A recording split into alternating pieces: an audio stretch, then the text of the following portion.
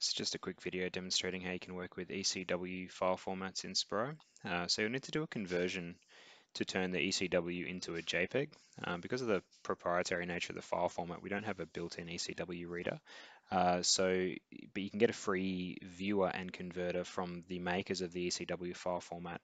And so the link will be with the video on the YouTube description and anywhere else that this goes.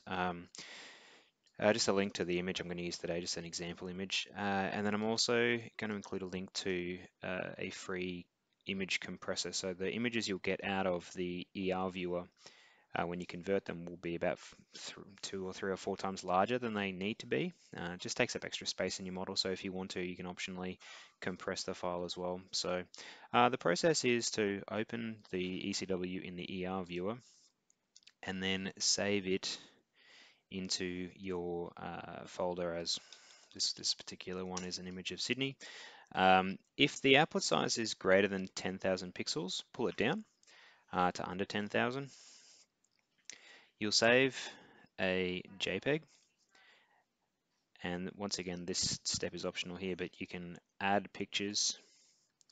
You can add this picture, and then you'll need to set a folder if it's the first time you've used it. And you can hit the compression button. And then what we get out of that is an image that we can pull into Spry. So the triangulation, just follow the normal process here, but you do get the mapping done for you too. So if you right click on your triangulation, go to properties, go to georeferenced images, add a new one, add the image data, and then if you hit this little diskette button down here, you can also pull in the JGW format, which you can see here has automatically mapped the corners of the file and the image.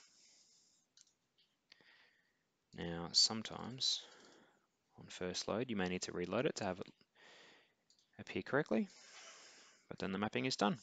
So that's the summary of how you can work with an ECW in Spry.